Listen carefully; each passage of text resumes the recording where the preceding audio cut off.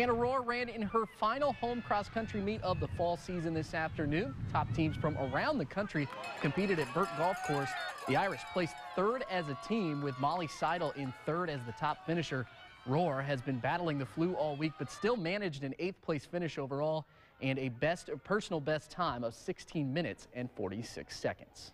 I PR'd, which was great. I didn't feel my best, but not every race is going to feel the best, and I think I still ran the best I could under the conditions that I have, and hopefully I'll be up there with Molly in a couple weeks. 8th place is a poor finish for her, which is kind of incredible. Yeah. She's not used to that kind of level of competition, but good for her. Yeah. We got a big night of Friday night football too, so it's going to be really exciting. It'll be fun. Yep. Thanks, Adam. Yep.